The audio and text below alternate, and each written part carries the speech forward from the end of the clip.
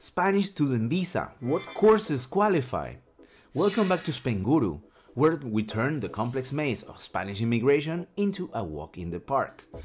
Today, we're tackling a hot topic for all of you aspiring students out there, the Spanish student visa. You're probably thinking, can I study flamenco and get a visa? Or what about a crash course in paella making? Let's dive into what courses actually qualify for this golden ticket to Spain's educational paradise. Now let's talk about eligibility and course requirement.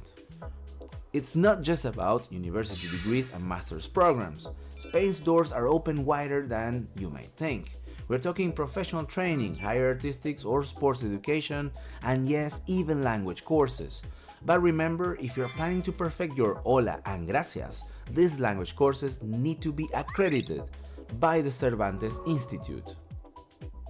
About the key criteria for course selection. Now let's get down to the nitty-gritty. Your course should be at least 20 hours per week. It's like Spain saying, we love having you, but you've got to put in the work. The course should also be conducted at an institution authorized by the Spanish Ministry of Education or the regional government. And at the end, you should get an official certification, a trophy for your efforts, if you will. About the application process and considerations. Thinking of taking an online course from the comfort of your home? Think again. The Spanish student visa requires your physical presence in Spain. It's all about immersing yourself in the culture, not just in your pajamas. And for those of you planning a longer stay, make sure your course is on the government RUCT list. It's like a VIP list for courses that can lead to a work permit. Health insurance and financial means. Health insurance is non-negotiable. You need a coverage with no copays, including repatriation. You need proof of sufficient financial means, typically around 8,000 for a 12-month course.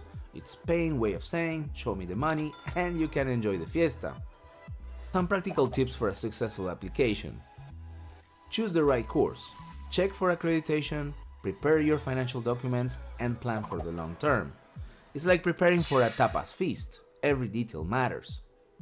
In conclusion, getting a Spanish student visa is your gateway to a world of educational and cultural opportunities. By understanding the requirements and preparing accordingly, you're not just planning an academic journey, you're setting the stage for an unforgettable adventure in Spain. That's all for today. If you're dreaming of studying in Spain, hit like, subscribe, and share your thoughts in the comments. Until next time, and hasta luego!